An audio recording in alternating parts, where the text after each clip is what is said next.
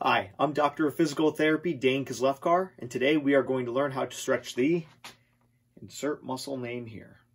Let's get started. If this video is helpful, please help me keep making videos by subscribing to the page and checking out some of the other videos at the end.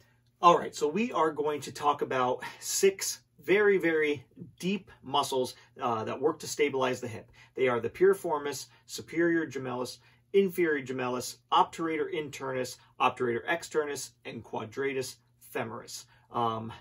There is no way, with the exception of the piriformis really, no way to specifically target these muscles. So the best way that you are going to stretch them, if you do have a problem with them, is to use a lacrosse ball or a tennis ball. Put it on the ground like this. Now all these muscles surround the hip. They're all about right in here. So what you're going to do is you're going to have the leg that you are working on straight out like that. You're going to put as much pressure as you could tolerate on the ball and just put pressure and roll around on it.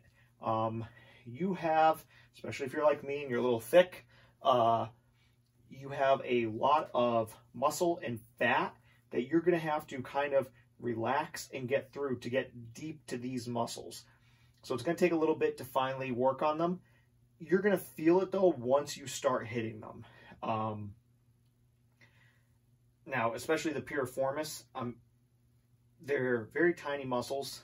So